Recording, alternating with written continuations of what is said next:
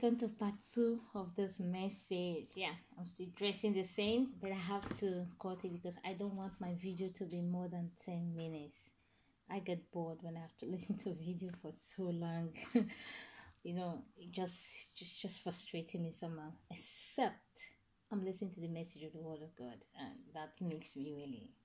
But this is it. You listen to the message of the Word of God, but I still want to keep it short as much as possible. So we were talking about the purpose. There's a purpose that God, if you keep to your purpose, if you keep to do your purpose, it will begin to show you supernatural things. You begin to be a weakness to God. You begin to be a weakness. Imagine I say to a person of mine, dear friend of mine. Yeah, I shouldn't say that now. Okay, let me keep that. Okay, open your Bible to the same book, the book of Acts, please. Open your Bible to the book of Acts. If you have not subscribed, please subscribe. You may wonder, why did she just stop what she wanted to say about that friend, that person close to her? Because the Holy Spirit asked me to keep quiet. Train yourself. You have to train yourself. I'm training myself. I'm learning more, and I imagine there's a Bible study class from one of our man of God. I write it down, a cell meeting, and it was amazing. But Evangelist Yam was giving us our Bible study. It was to say, think of the word. That message, and it changed my life. But it's not what I'm gonna. If you have not subscribed to his channel is God's Home Family on YouTube. God's Home Family. I don't know. I hope I'm saying it right. God's Own Family on YouTube. Follow him. He's a great man of God. So this is Flourish channel. Don't forget and subscribe. Acts chapter 1 verse 7 to 8. It says, "And he said unto them, It is not for you to know the time or the season which the Father has put in his own power." You may like, why is she bending and reading? I'm reading my Bible. Hallelujah. He said, "But ye shall receive power." Power, the dynamic ability to cause changes. Oh, glory to God. He said in the book of Ephesians, he said to him that is able to carry his purpose. You cannot carry God's purpose without not having this power in you. So this part is going to be purpose and power. Hallelujah. Purpose and power. The first one is purpose. This is purpose and power. He said, "But ye shall receive power after that the Holy Ghost have come upon you." When you have the Holy Spirit in you, then you can carry this purpose. That's why when you are born again, you have to receive the Holy Spirit into your life. Okay, I am so sorry for that noise. I just said it in the part 1.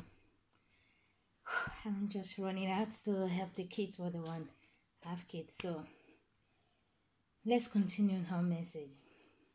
We're talking about the purpose, and I said this part is the purpose and the power. And we just read here in the book of Acts chapter 1 verse 8. And it says, without the power of the Holy Ghost, you cannot carry out the purpose of God. If you study your Bible, you will see when Jesus Christ told the disciples that it's best for him to go. Because if he did not go, the power will not come upon them. The Holy Spirit will not come upon them to do what all he has taught them. So he has to go for the Holy Spirit to come. He said, "I will send you another comforter, a helper, your intercessor, that will guide you." And he said, "But you shall receive power after that the Holy Ghost has come upon you." Hallelujah.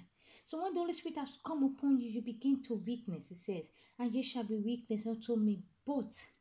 Hallelujah.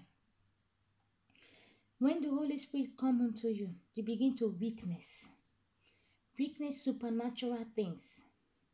Just like I said, you begin to be in a place when you can lay your hand on the sick and the sick will recover. You begin to function in a place that people will come to meet you with different things that they are going through. and you pray together, and you begin to see answers coming from those things.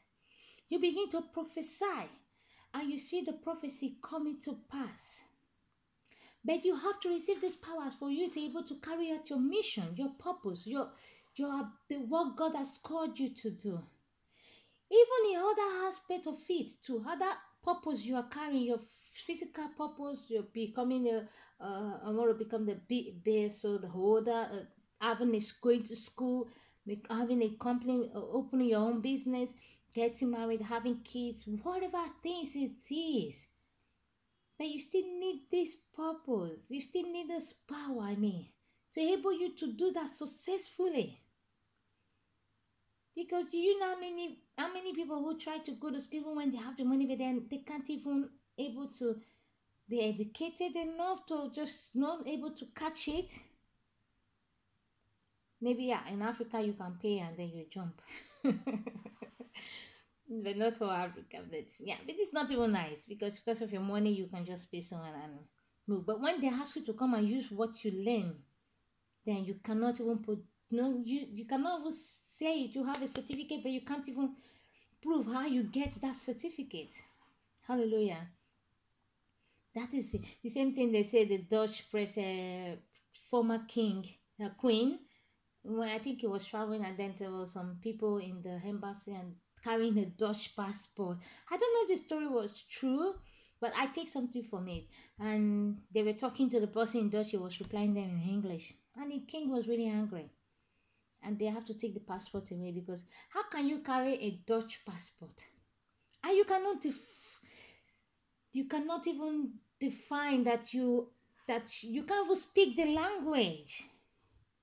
The same thing it is. There's a purpose given to you, and the Holy Spirit said, you shall receive the Holy Spirit. You shall receive power for you to be able to carry this mission. And you become, as you receive the Holy Spirit, you begin to witness. You begin to do things. You begin to open doors for you. You begin to do other things. You begin to see things. There was a dear friend of mine, dear person of mine, that after years of want to be a mother, after years, so I think a person of my family person called me, I think years ago. I said this in church one time. I will never criticize anybody, because some people are just ignorant, and maybe just the way she just want to take it that time. But that doesn't mean I don't get angry when people say something. Don't just throw them with arches. Caution yourself. Endure hardship. Endure time when it's difficult. And time will come, you start rejoicing it. He called me, said, you guys need to go pray for spiritual barrenness in your family, blah, blah, blah. This is married, that is married. You are married and no kids. I said, God is able to do exceedingly. And now we all have kids. But it is that this one, I'm praying to God so much. God, and I saw the baby one time. I saw it. I was so much joy in my heart. But years past, she did not get pregnant. Years past. And I'm like, I can't ask God why. No. Then I'm asking God why has passed. Because I know he has a reason for everything. When you have this power, you begin to put it to work. You begin to what happened to the disciples after receiving the Holy Spirit? They went boldly into the city. Begin to manifest. Begin to speak the word of God with boldness. If people around you don't know that you are Christ, how are you carrying your purpose? Hallelujah. A lady came with his daughter to play with my son.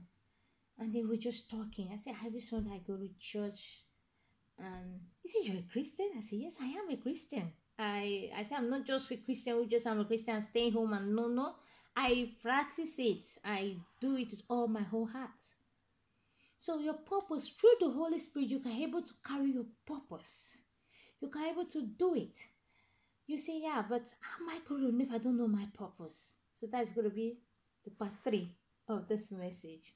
Sit tight and I will see you in part 3 of this message.